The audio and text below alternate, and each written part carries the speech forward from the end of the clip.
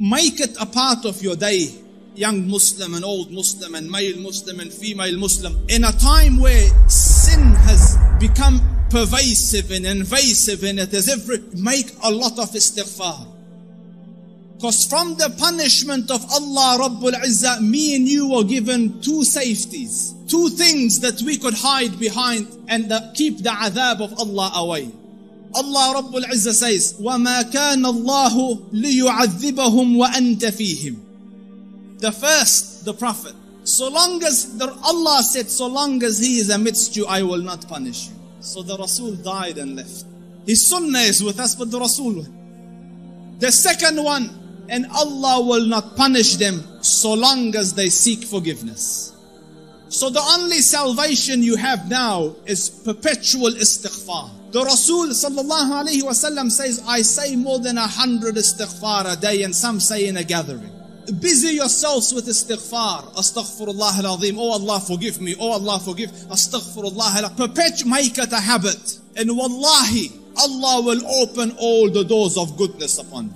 In the time of Hassan al-Basri, he was an alim, zahid, taqiyun, naqi, lillahi al-wali, min al-shaytani bari, a righteous man. And he had students. So he was busy with them. And a man came and he said, Sheikh, I have problems. So he goes, what's your problem? So he goes, there's no rain in our land. Drought has come. Give me something to do. So he said, increase the saying of istighfar. So he thanked him and went. The other man came. Sheikh, poverty has struck us. There's no income, no money. So he said, say istighfar, increase the saying of istighfar. And his students are watching. Third person came. Sheikh, I can't have children. So increase the saying of istighfar. So the students look at the Sheikh, every person came with whatever sickness. You have one medication, just injecting everyone the same thing. What's going on?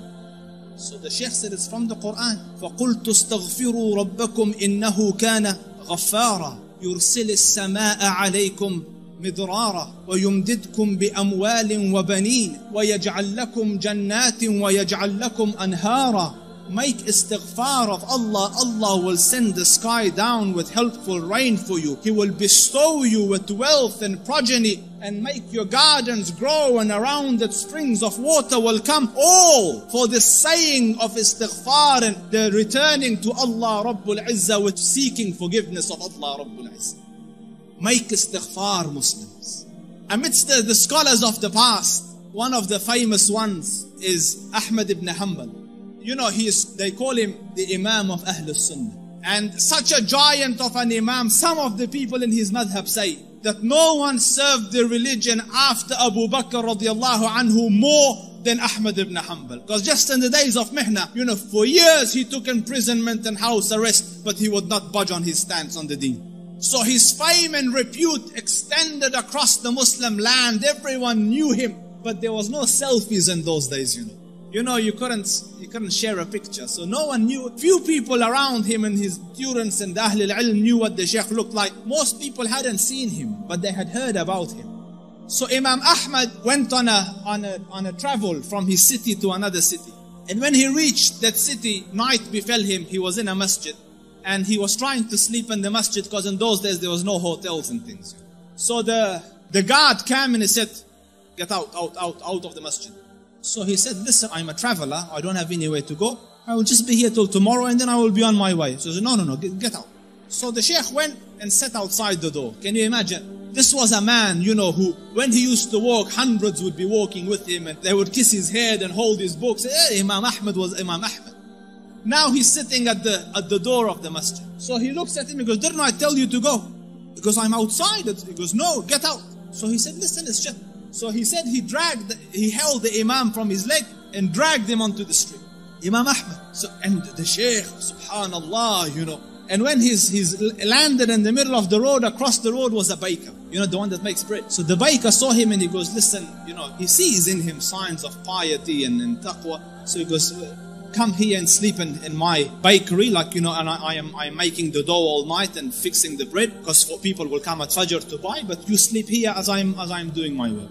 So the Imam thanked him and went and laid down, but he's watching him, that every time he makes the dough, he says, Astaghfirullah, Astaghfirullah, Astaghfirullah. And as he's making Astaghfirullah, Astaghfirullah. So all night he saw this man, Istighfar, Istighfar, Istighfar. So He went to him, he goes, for how long have you been on this practice?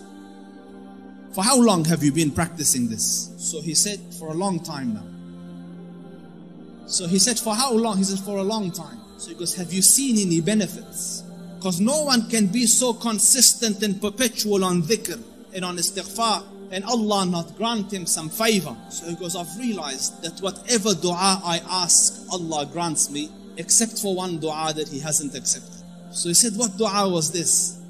He said, I prayed that, Ya Rab, let me see Imam Ahmad Ibn Hanbal, and so far I haven't seen him. So the Shaykh said, he goes, Subhanallah, he dragged me by my feet to come into your bakery, simply because, imagine, out of my city into his house, out of his house when I was refusing, dragged me by my feet so that I could come and answer to your dua.